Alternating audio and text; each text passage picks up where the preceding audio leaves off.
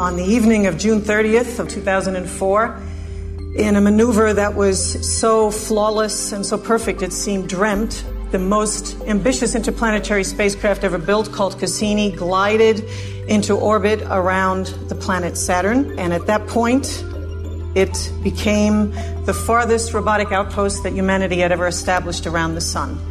Now, bear in mind that the object of this exercise is to get the spacecraft to Saturn as quickly as possible so that those of us who are involved in the mission are still alive by the time the spacecraft gets there.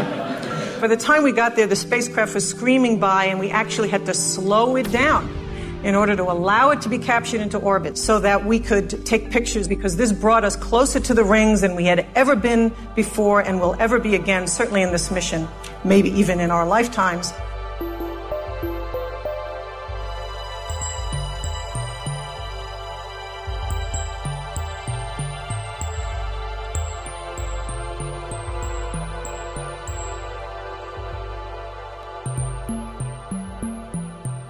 The most remarkable highlight of Cassini's exploration of Titan so far was the deployment of the Huygens probe.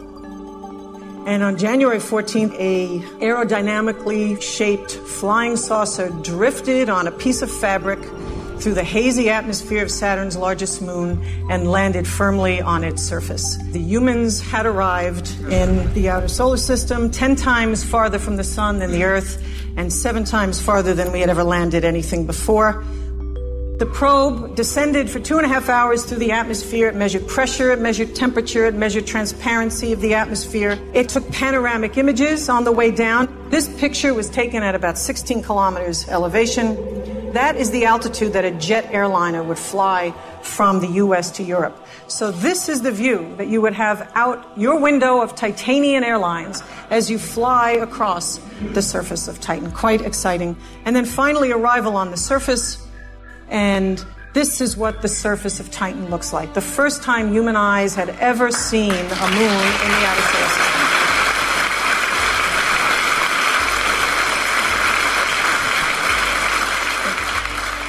We have found on Titan a remarkable place, a remarkable surface environment that is strangely Earth-like. And we are now looking at a remarkable 3 years in the nominal mission, perhaps even a decade of exploring Titan and the rest of the Saturn system.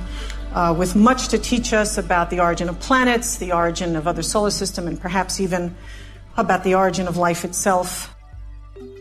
My fondest wish is that ultimately we will see streaming video from every planet so that these mythic accomplishments of extending our senses and visiting other worlds will become as much of the fabric of our society as the Oprah Winfrey Show is. And I think that this kind of media blitz would be a much-needed antidote to the constant reminders of bad news and human failure that we see all the time on television, and could be an equally constant countervailing reminder of the good and the glorious that we can achieve if we set our minds to it. The exploration of our solar system is one of the signature enterprises of our time. We should be reveling in it. It belongs to us.